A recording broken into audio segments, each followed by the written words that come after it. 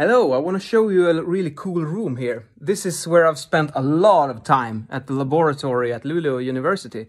This is where I did my master's degrees and also where I did my PhD. So I'm now in the acoustics laboratory, and this is what an anechoic room looks and sounds like. So we have this door here. It's a really thick door, a really big one. Let's open it and we go inside here, and then we're gonna close the door behind us.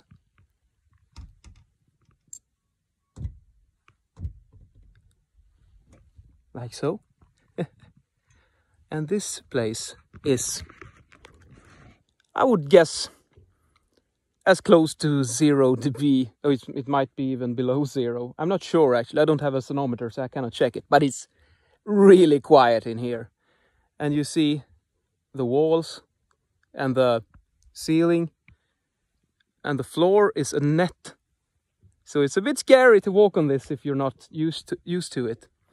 But now they're doing some experiments here. I think they have some kind of loudspeaker here and probably done some microphone measurements here. I don't know actually. I'm just dropping by. I did a lecture here today, which you can see on YouTube or my Facebook Live if you're interested. It's in Swedish, unfortunately, only at the moment. But for my Swedish followers, it could be interesting. Anyway, this is the anechoic room. Down there we have a really cool audio setup with an amazing sound quality. So I think the next time I go visit this place, I'm gonna make sure I have some spare time to listen to a piece of music or two. The walls are really thick, and it's mineral wool here. And they're like this pointy shape to get maximum sound absorption.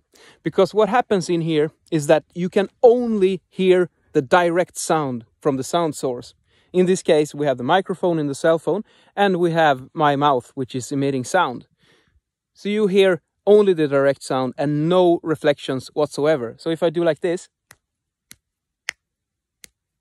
it's just like an impulse. There is no reverberation in here at all. Nothing. And it feels something, oh, my ears are blocked or something, because when we enter a room of this size, it's actually quite a large room. It's 2 stories, like this. And the visual impression tells us that this room of this size should sound in a certain way, with some reverberation at least. And you get nothing.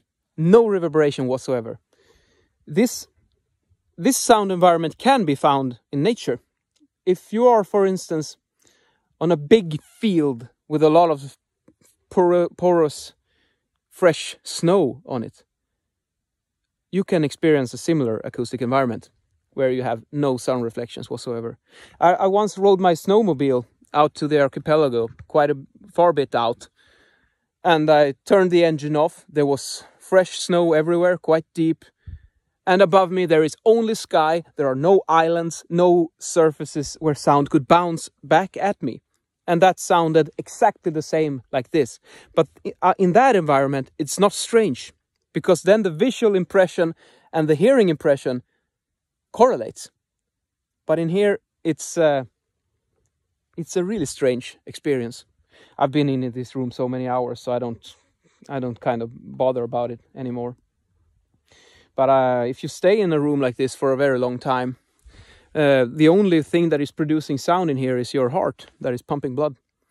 So I think it's possible. I don't think I've ever really tried it, because I've been quite busy working when I've been here. But if you stay in a room that is this quiet for a long time, you might start to hear your own heartbeats and how blood is flowing around in your body. So it's really cool stuff.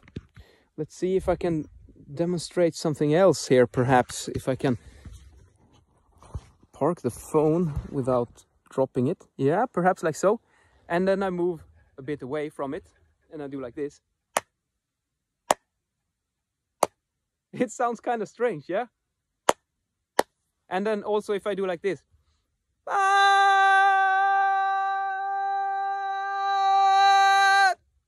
I think you can hear how the sound change when I rotate my sound source in different directions, because the sound the directivity of this sound source is different. If I speak to this direction, it sounds in one way, but if I speak to this direction, it sounds differently. And if I speak in this direction, it's going to sound differently. And then I come back like this and I move the whole circle around.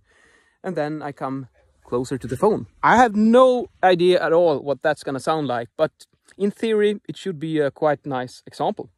Now I'm going to leave this place and head back home. So, have a really nice weekend, and I hope you enjoyed this little acoustic laboratory tour. See ya!